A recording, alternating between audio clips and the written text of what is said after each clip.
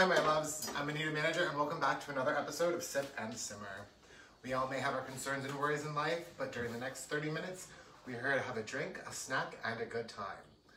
Now, before I tell you what we're making this episode, we did a quick little question on my Facebook before we came live, and I posted a picture of everything that was ready for our cook tonight, and I asked if anybody knew what the answer was, and the first person in the chat room, because that's what I'm going to call it, that answers it correctly gets a free Anita Manager t-shirt. I will get my name right one of these days. So, drum roll. And our winner is Ellen Hart. Congratulations, my love. I'm really excited for you to get your t-shirt. Make sure that after the show, you send me a private message with your address and I will ship it out to you tomorrow. Now, to get back to things, tonight we will be making a Cornish pastry and an Excelsior cocktail. If you would like to contribute to the production of Sip and Simmer, my Venmo is Mrs. Anita Manager, and all the proceeds do go to making the drinks and the snacks we make here together. Now, tonight we have Miss Sienna Rose joining us again, but before we go on, I have another special request and need a minute. Tonight I want to talk about essential workers and how we treat them. The reality is that essential workers are in the midst of the coronavirus crisis. Are fast food workers, social workers, cleaners, retail associates, transit workers, home health aides, and the list is longer than I would have imagined. They're often not highly paid individuals, and they're quite literally risking their lives for us every day. Whether you are deemed essential, it depends on where you live.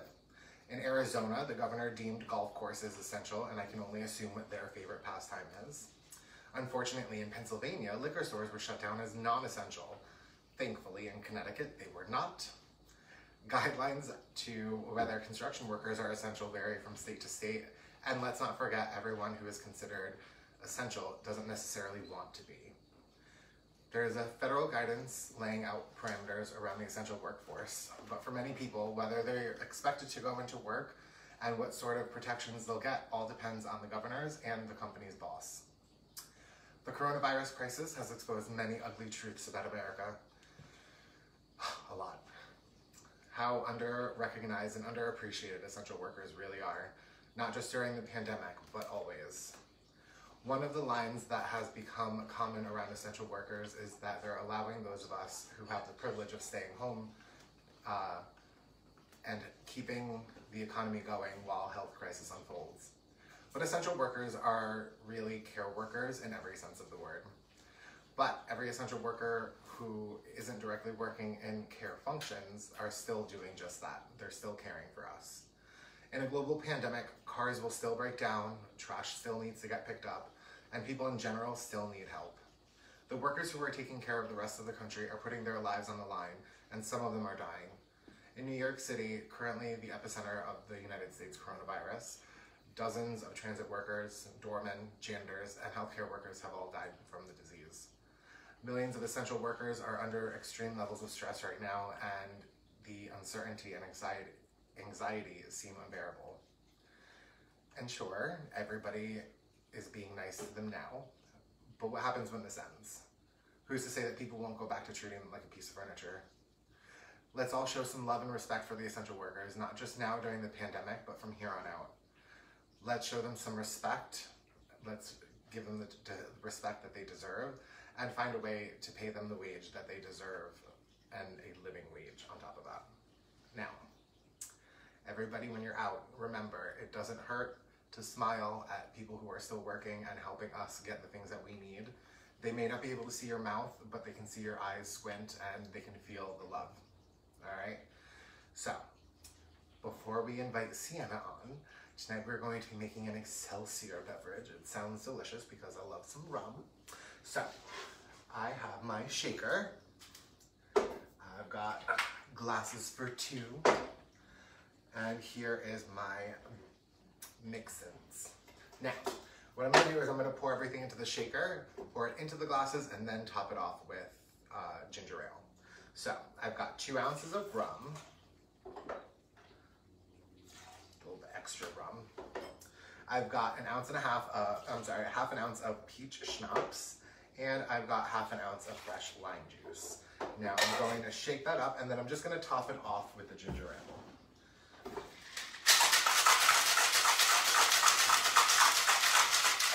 I'm curious as to how many people are paying attention to the posts before the show, and if you're seeing the Cappy's Corner post, and if any of you are making the drinks along with me. With the post every day that I post in the groups and on my Facebook page, I'm posting the list of ingredients that you're gonna need, not necessarily how much, so that way you tune in and pay attention. But I have been doing it for a little while now, and a big shout out to Kathleen Brown, who usually is watching, for suggesting it, so that way we can all have this beautiful beverage together. I'm all tongue-tied tonight. All right, so I'm gonna pour this out for us. And then I'm just going to get my ginger ale and just top off the glass. You really don't want to use much more than half an ounce to an ounce of ginger ale, otherwise it's going to super water it down. And I don't know about you, but I'm not a big fan of carbonation, so I like to just do a little drop on top. Okay, so let's invite Miss Sienna Rose over, and we will get this show started. Hello, hello, hello. Ah, the welcome that I love. Hey girl. How are you? I'm good, how are you? Good. I am feeling this 80s fantasy right now. Right, we're just two rebel girls. Right? Ooh. Alright, so just in case we have anybody new watching, where can everybody find you on social media? You can find me at Sienna Rose Official on Facebook, Instagram, and of course, the Venmo. Ding, ding. Ding. I'm still working on the sound effects here. Coming soon. And you can find me, Mrs. Anita Manager, on everything, including my website and YouTube. Oh, look at that. Okay, so the Excelsior. This was one of your picks for the beverage. Uh-huh. So this one actually looks really good. I have nothing to say about it, so I'm excited to try it with you. Okay, well, I'm not a rum girl or a ginger ale. Ginger ale, I hate it. Ginger ale to me tastes like sickness. So when I saw it, I was laughing because I was like, you don't like either of these things, but you picked it. Because I like the name and I wanted to try something new. It's a whole night of trying some new things. So cheers to new things. Oh, yeah. Oh God. Oh, that's really you like good. it? Okay. Yeah. I waited. It doesn't, excuse me, it doesn't have a very strong ginger ale taste. I really just did a little bit on top. Oh. Right? Yeah, that's not bad. Yeah. It has more of a ginger flavor as opposed to a ginger ale flavor. Yes, I see that. Yeah, you know, this tastes like one of those little lollipops. It was like it was this color. It was like clearish yellow. It was like the little lollipops, not like a blow pop. Like the Dum Dums? Yes. Yes, I know exactly what you're talking about. What is that flavor? That like a butterscotch flavor? I don't know. It was. You know the one I'm talking about, yes, though, right? I think it had a brown label. Think so. That tastes just like this. Yeah. And if this is your first time tuning in, don't forget, our word of the night, every night, is thick. I use it frequently. And she just used it now. So if you're drinking along, have a drink. So when you hear me use the TH word, you have a drink also. So, as Ellen already pointed out, having all of your ingredients ready is called mise en place. Mise en place. A place for everything. Exactly. So, I thought that the intro was a little bit longer, and I would have more time to cut everything up. So I'm just going to finish this. Okay. Perfect. Okay, so tonight we're going to be making a Cornish pastry. Again, like I've said for the past 3 days, Great British Bake Off is my favorite show. Right. So, I think all of the recipes this week come from the show. This is relatively similar to what we did yesterday. We're going to be making another short crust pastry. Okay. And then we're going to be layering it up. Tonight we have a fun twist though. Ooh, what's the twist? Okay, so instead of one of us doing one thing, right? Like doing separate parts of it. Okay. I'm going to make the dough, and then we're each going to assemble our own. Oh. But the fun twist of that is we have a lot of vegetarian and vegan viewers. We do. So tonight I'm making the one that has meat in it, and you're going to be making the vegetarian one. How fun. Okay? Okay. All right, so this is super, super simple. I know I say that all simple. It doesn't get easier than this. Those are my catchphrases. It doesn't get easier than this. Right. But as you saw yesterday, short crust is super easy. It's equal parts butter, flour, a little bit of water. And a little bit of water. But tonight we're going to be adding shortening. So the reason that we're going to be adding shortening is because there is very little to no fat in this. Okay. So that's great. Yeah. So actually, aside from that, there is no fat in this. Perfect. So it's just going to add a little bit of moisture to the one with the meat, and also the one with the vegetarian part, the vegetarian side, because there's no meat in it, so it's going to be a little bit drier. Gotcha. Cute. All right. Stand mixer. Mm-hmm. I have. So, Great British Bake Off is filmed in Britain. Close enough. Okay, so it's in the UK. Well, yeah, okay. And fun fact, it's actually filmed on private property. I did know that. Right? Yes. I never would have known, but so this recipe is actually done in grams, so I'm gonna roughly translate it. If you don't have a kitchen scale, get one. You can get one for under $10 on Amazon, because you really want to be precise when it comes to baking and pastries, baking and blah blah blah. Right. Okay, so I have 250 grams of flour, which is roughly 2 cups. Okay. All right. So then I have 60 grams of butter and 60 grams of shortening.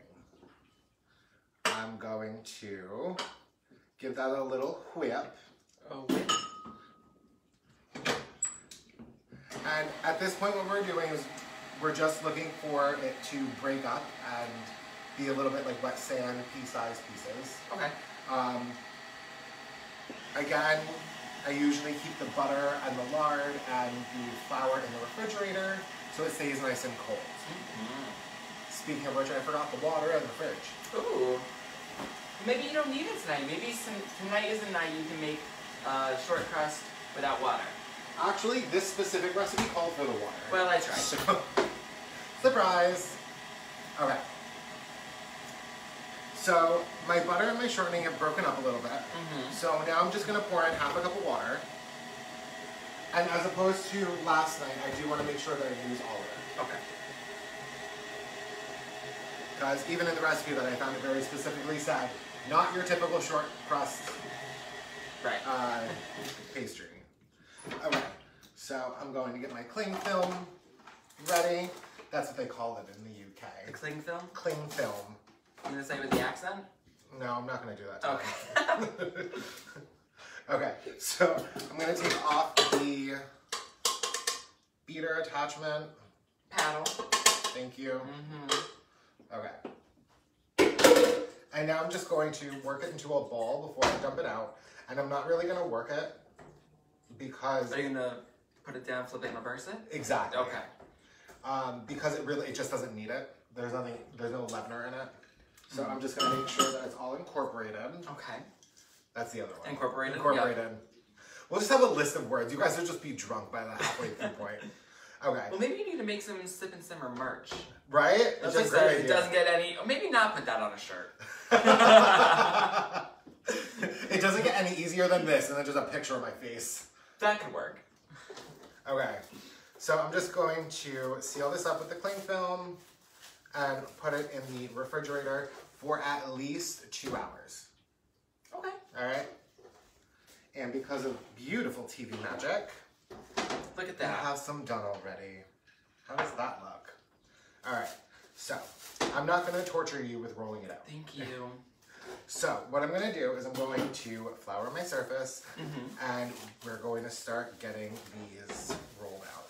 So what you're going to do is you're going to cut your pastry in 4 before you even start, because this is already pre-measured. So you need 4 even-sized round dough discs. Portions. Yeah, sure. Words are not my thing today. Oh, no. Okay, so I'm going to flour this out. Okay. Okay.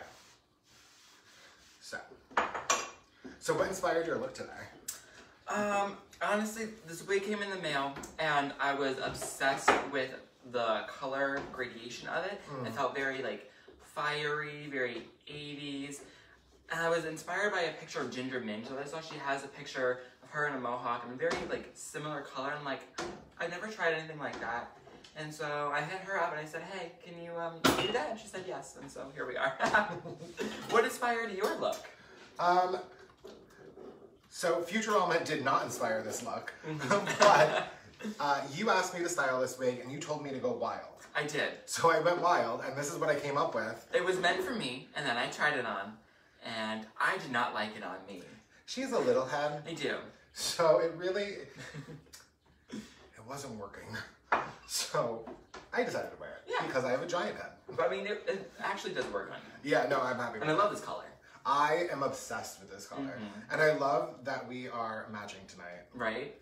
I'm living for this, like, 80s girl group. Savage. Right? Can't go wrong with a little Fashion Nova. Right? This is from Fashion Nova? It is. I don't even know where I shop. You don't. I just tell you there's a sale and you go, okay, and then packages show up at the house. Shh, Aaron's watching. Hi, Aaron. Okay, so what I'm doing is I'm just gonna roll out all of these. Thank you. But don't move it too far because what I'm doing is I'm using the cereal bowl to measure so that way all of my discs are roughly the same, are exactly the same size. And when it comes to how thick it is, that you don't have to be very...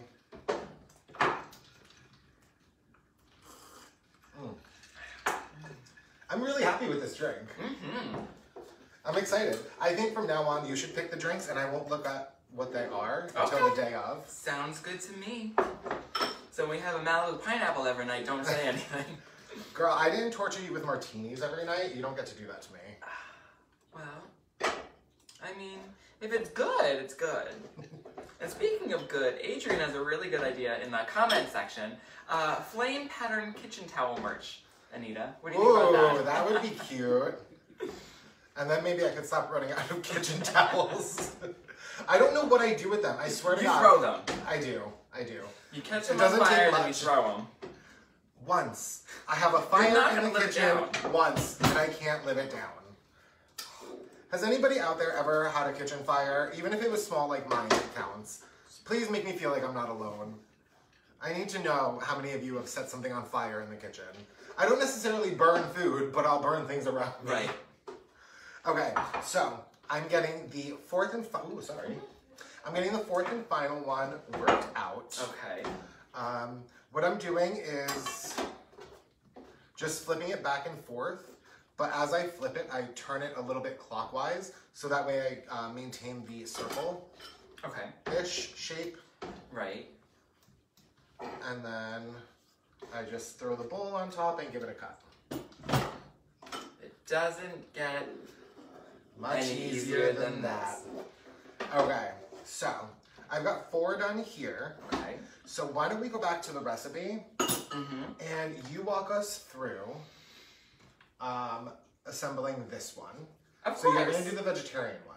So on the side there, you have a tray already ready for you. Look at that. What you're going to do is you're just going to get a cookie sheet and you're going to line it with parchment paper. Like so. Do you grease it underneath so it doesn't stick, or? So typically I will grease underneath the parchment paper just to hold it in place. But this is a pretty heavy dish, so it's not going to go anywhere. Okay. All right. So, unless you want to show it to the camera, then it slides off. I'm waiting for the day. I'm waiting for the day. You know, you're just putting that bad juju out there, and it's going to happen now. Because you don't need to show things to the camera like this. Well, how else are they going to see it in the chat room? Just a little tilt, a little... Okay. All right. So what we're going to do is you also have a glass bowl over there. I do. So this is the even easier part. Oh, wow. All you're going to do is you're going to take all your ingredients and toss them in the bowl. Just like that? Just like that. Okay. All right. So the only thing that you're going to exchange out of the recipe is instead of it being X amount of meat, it's going to be X amount of beans. So if you want to just follow, you can just follow the recipe, read it along, and tell us what you're doing. Sure. So, in our glass bowl right here, we are going to put in 125 grams of potato. So you want to be careful when you're measuring out the rest of the ingredients because everything is different. Because there's different density to all of the different ingredients, 100 grams of potato is not the same amount as 100 grams of onion because potato is way more. Right. So it'll be less potatoes. So for this, I really strongly suggest you get a kitchen scale. Smart. Okay. And then with the potatoes, we're gonna put in 50 grams of celery. Make sure you get it all in there. We're gonna put in 50 grams of onion sliced. So for all of the veggies that are in here, I minced all of it because we're gonna be layering it in between this. So it's gonna kind of be like a short crust and veggie lasagna. Oh. So that's pretty much what it is. So I just made sure that everything was small enough so that way with every bite, you'll get a little bit of everything. Oh, I love that. Cute, right? Okay, and then we're also gonna put in 1 teaspoon of salt, half a teaspoon of pepper, which we have mixed in this little bowl right here. And Another addendum. Yes. I thought that it was a very boring recipe. Okay, so you added. It's another really, really old recipe. So what I did was I added, so it's a half a teaspoon of paprika, Right. a half a teaspoon of oregano, a half a teaspoon of parsley, a quarter teaspoon of garlic powder, a few cracks of black pepper, and a sprinkling of salt. Ooh. Keep it I like cute. it better. And now, instead of meat, we're gonna add in our beans. Now, how many beans? Much beans? So that's about 250 grams of beans. So the same amount of beef Exactly. in beans. Exactly. Okay, we're gonna add those in, just like that. Picked the wrong night to wear black. You did. And I'm just going to grab a spoon to stir. I got you. Look at you being prepared. Thank you. So for this, you want to pay attention. When you open your can of beans, you want to make sure that you let them fully drain in a colander or in a sieve because you really don't want a lot of moisture in this. If there's too much moisture, it's going to open up the pastry and it's not going to be as pretty as our finished product. Okay. Okay, this looks all nice and mixed. It smells absolutely delicious. Now, also for this, I'm pretty sure, oh, you can keep going, I'm not going to stop you. Okay. I chose black beans because that's what we had in the pantry. I really think with this recipe, you can do any bean and it would come out delicious. Personally, I think that a chickpea would be fantastic in this, but you want to keep it on the meatier side. Like I wouldn't do, I don't know, I'm not a vegetarian, I have a lot of beans, but I wouldn't do a light bean. Is there a light bean? I don't know beans either. I don't know. But anyway, so you want to make sure that it's hearty so that way you feel like you're getting enough food. Okay, that makes sense. Right? And so I watched you prepare the ones earlier, so I think I know what we're gonna do next. All right, So we have 4 layers of our short crust right here. We're gonna take 1 layer, we're gonna put that down right on the center of your sheet, and we're going to divide our filling into fourths. And then we're going to spread all of our 1/4 of our mixing into the middle. Okay, so you're right that that's how I did it earlier. But remember at the end, I had that little bit of a panic attack? So, you've got 4 layers of pastry. You don't want 4 layers of the filling. Okay. Because 4 layers of the filling, then you end with the filling. Because if you're going to go pastry, filling, pastry, filling, pastry. Right. So you only want 3 layers of the filling. That's when I panicked at the end. Okay. I was like, why is there an extra bowl? That makes sense. Okay. All right, so I'm just gonna follow suit. I've got all of my veggies in the bowl. I've got all of my spices in the bowl. And for this, I'm using steak. This is the traditional way. So it calls for 250 grams of steak. So I'm just gonna put that in my bowl. Okay. Beautiful, and I'm gonna mix mine up. And then I'm gonna copy you. Okay. So you wanna make sure that you leave at least a ½ inch around the perimeter, so that way you can pinch it up. Because what we're gonna do, if you've ever made a pie before, you know how you crimp the edges of a pie? So after we get all of the layers up, we're going to pinch the sides, so that way it has a nice little finish. Oh, that's cute. Right? So I've got mine ready. Okay. And also, for those of you out there who are gluten-free, you can make short crust with gluten-free flour. Oh, look at that. So you can make this a gluten-free, vegan, throw another dietary restriction out there. This is a super easy recipe to adapt at home to whatever you eat and whatever you like. Cute. Right? Okay, so once we have the first layer done, we're gonna head and put the next pie crust. Pie crust? Short crust. Short crust layer right on top.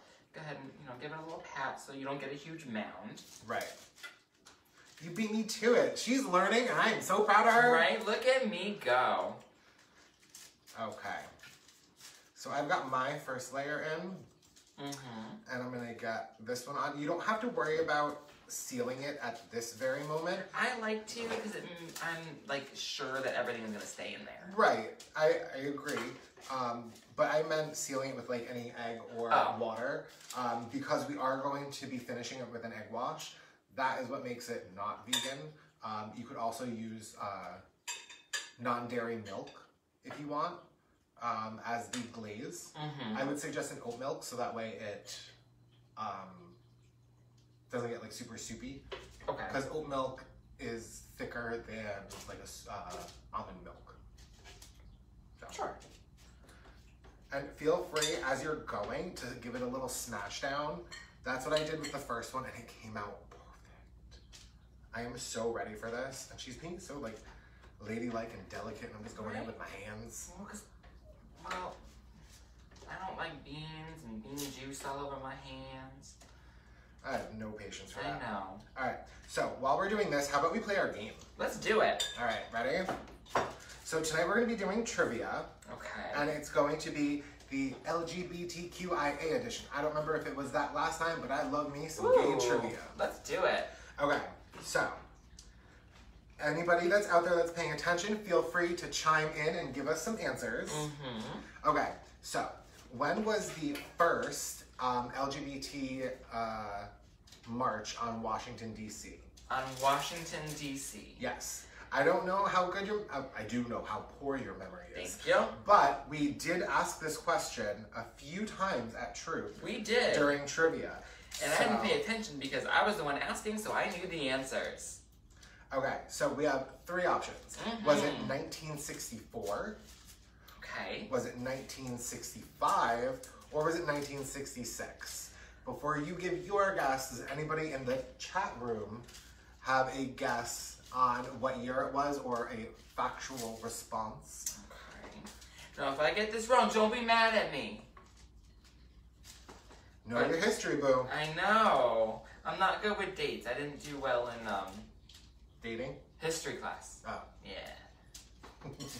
Well, I mean that too. All right, I'm so gonna go with. Oh, I don't know. I'm between two. I'm gonna. They're only a year apart. Well, not the ones that I want. I don't want B. I don't want 1965. I'm gonna go with 1966. Okay, well, you're wrong. Oh, wow. The answer is B, 1965. Goodbye. So your only option that you were eliminating from the beginning.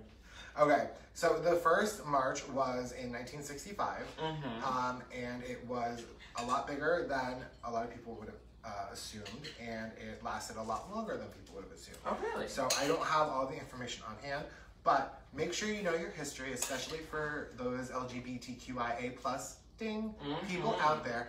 Know your history. I'll look it up later. Okay, so let's move on to our next question. Because I'm doing so well. Okay, so this one's a little heavy. Okay. I didn't pick the questions tonight. Oh. So, This is a mess. again, know your history because a lot of things that we use today in our day-to-day lives have been taken back from a negative place. Very true. Okay, so what popular symbol of gay pride organizations originated, what popular symbol of gay pride originated in Nazi concentration camps? This one, I know. So we have three options. We have A, a pink triangle. We have B, a pink star. Okay. And C, a purple square with a pink circle in the center. I am going to go with A, the pink triangle. Ding, ding, ding. Oh, we might have a toss-up coming up after this. Oh. Okay, so men convicted under the German law known as Paragraph 175 were criminalized homosexuality, where homosexuality was criminalized. They were forced to wear this symbol so that way they were easily identified. So the people who were Jewish had the Star of David, the gays had the triangle. Right. Okay, so we have one more. So this is gonna make or break you. I already feel pretty broken. Okay. Okay, so which national LGBT organization deals specifically with education issues? Is it PFLAG? Is it HRC? Or is it GLSEN? I'm gonna go with... Does anybody out there know? Give this girl some education. Again, I want to go between two, which is So making pick the me third think one. right. I'm gonna go... Hold on, let me think here. So HRC is the Human Rights Campaign. PFLAG, I've actually never heard of before. Okay. We're gonna have a class tonight. Yeah. So I'm gonna go with... Wait, before you give your answer. Okay.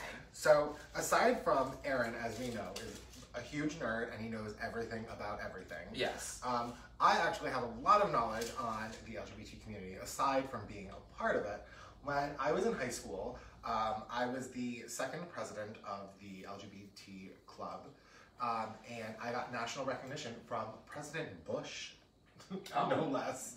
And the club that I started in Stamford, which is a city, and then it expanded to Greenwich, which is the next town over, and then it expanded into Norwalk. So at that point, then it divided into 3 different high schools. Oh, wow.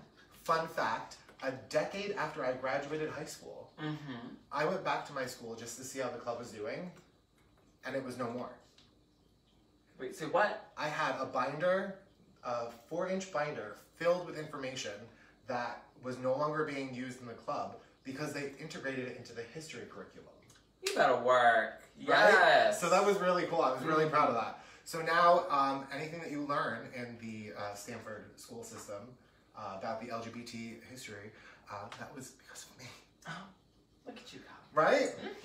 Okay, so getting back to it. Okay. Which national LGBT organization deals specifically with educational issues?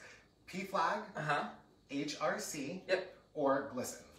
I'm gonna go with C, GLSEN. And I'm wrong. It's PFLAG.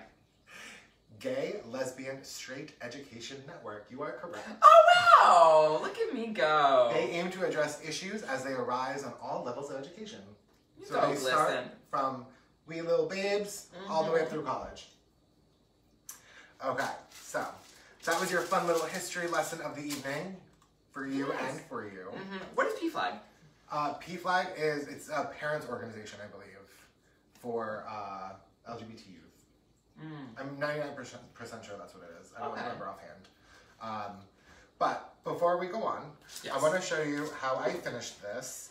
So what I did was, we've got all of our layers. We've got the 4 layers of the short crust, and then we have the 3 layers of the filling. And then all I did was I went around the edges, and I just pinched it the way that you would a pie crust.